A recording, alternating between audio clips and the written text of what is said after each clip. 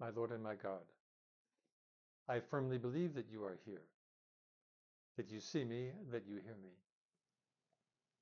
I adore you with profound reverence. I ask your pardon for my sins and the grace to make this time of prayer fruitful. My Immaculate Mother, Saint Joseph, my Father and Lord, my guardian angel, intercede for me. This glorious feast of the Assumption is a day to melt, to be especially tender with Our Lady. After all, Mary is our mother, and for that reason she is irresistible. Jesus, we can only imagine how much this feast means to you. Granted, there are dozens of magnificent depictions of Mary's Assumption, in which she appears so majestic.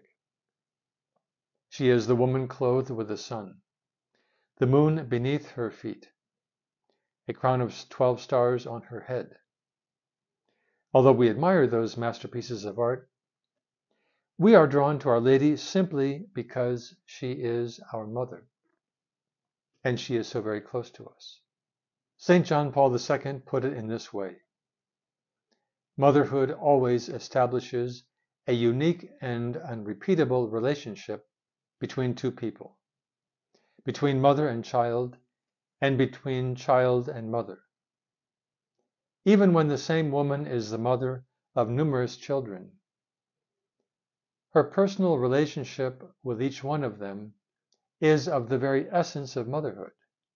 Mary, on this feast day of yours, show us what it means to believe.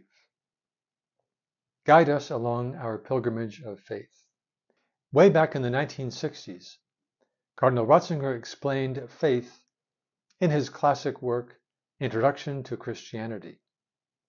He wrote, "Much is contained in that tiny word, Amen. Trust, to entrust, fidelity, firmness, firm ground, to take a stand, truth.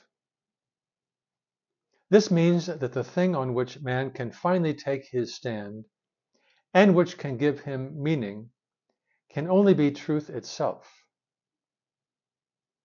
That is a powerful litany of characteristics of faith: trust, to entrust, fidelity, firm ground. We just think what we did a few minutes ago in the introductory prayer when we said, I firmly believe. What happens when we live a life of faith? Well, our life becomes filled with meaning, trust, and joy. We acquire the capacity to see through difficulties and not get bogged down by them. But how does a life of faith begin? Well, essentially, by listening to God's message. In the case of Mary, her pilgrimage of faith began in Nazareth, when she listened to the message delivered by the Archangel Gabriel. Do not be afraid, Mary, for you have found favor with God, and behold, you will conceive in your womb and bear a son, and you shall call his name Jesus. He will be great and will be called the Son of the Most High. Faith leads to self-giving. Mary listened with astonishment to God's plan for her, and responded by entrusting herself to God completely. Her response to Gabriel was, Behold your handmaid. Be it done to me according to your word.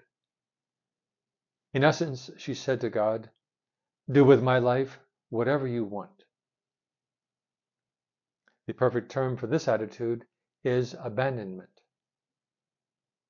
St. Josemaria referred to this response of faith when he wrote, Do you want it, Lord?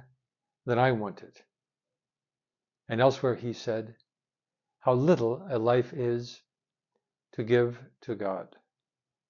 Speaking of firmness and certitude, Pope Emeritus Benedict wrote in 2011, Only through believing does faith grow and become stronger. There is no other possibility for possessing certitude with regard to one's life apart from self-abandonment in a continuous crescendo into the hands of a love that seems to grow constantly because it has its origin in God. This is a powerful phrase. There is no other possibility for possessing certitude with regard to our life apart from self-abandonment in a continuous crescendo into God's hands. Jesus, we ask for that right now. We would do anything to obtain that certitude with regard to our life. And so we turn our life over completely to you, placing it in your hands. Faith leads us to let go, to embrace God's ways, which at times are mysterious and sometimes seemingly contradictory. Mary's pilgrimage of faith was filled with abundant light, but also darkness. Those years in Nazareth, living in the presence of Jesus, were a constant source of joy. But don't forget those ominous words of Simeon in the temple, "Behold, a sword shall pierce your soul also." Mary could never forget those ominous words. This great mother of ours is intent on teaching us to be souls of faith. For that reason, she will lead us to become souls of prayer. St. Luke offers us this powerful explanation of Mary's faith. And his mother, the mother of Jesus, carefully kept all these things in her heart, pondering what those words might mean. Our faith must be nourished through daily prayer.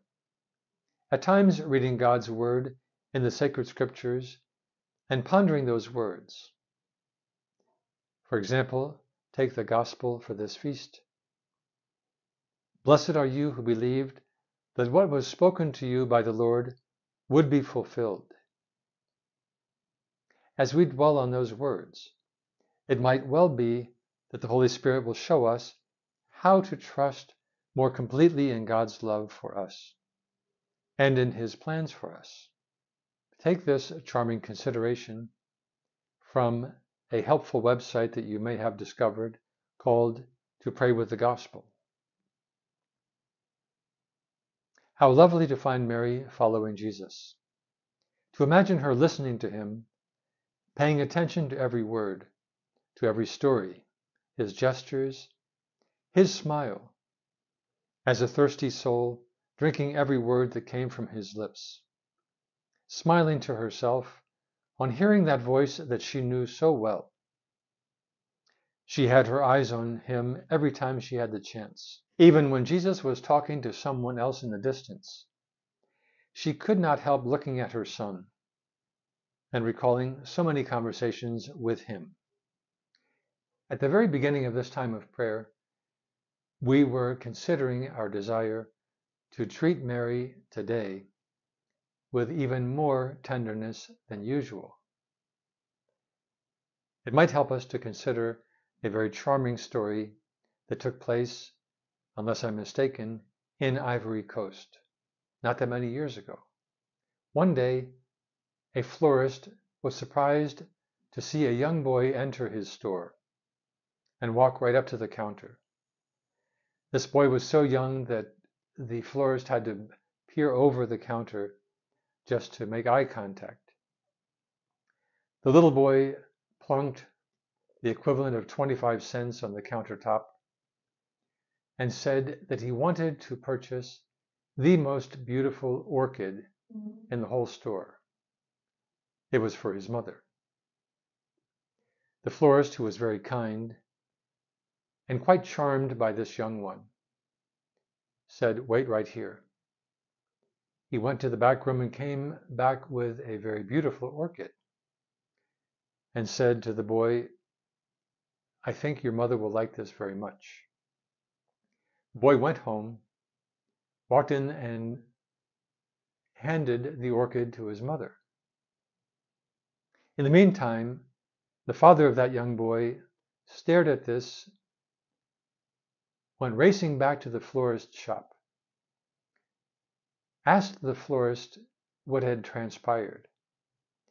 And when he found out that the boy had paid 25 cents for that gorgeous orchid, the dad said, "Sir, I'm here to pay the balance due." The florist looked at that man and he said,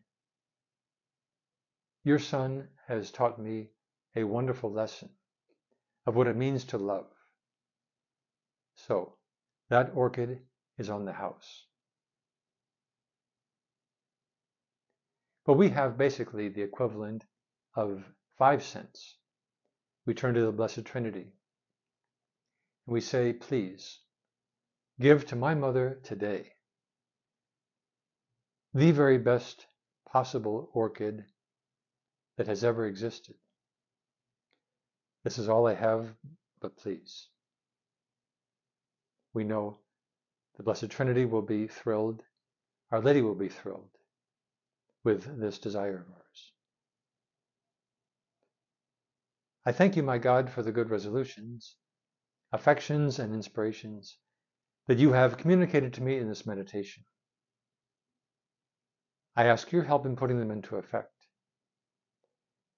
My Immaculate Mother, Saint Joseph, my Father and Lord, my guardian angel, intercede for me.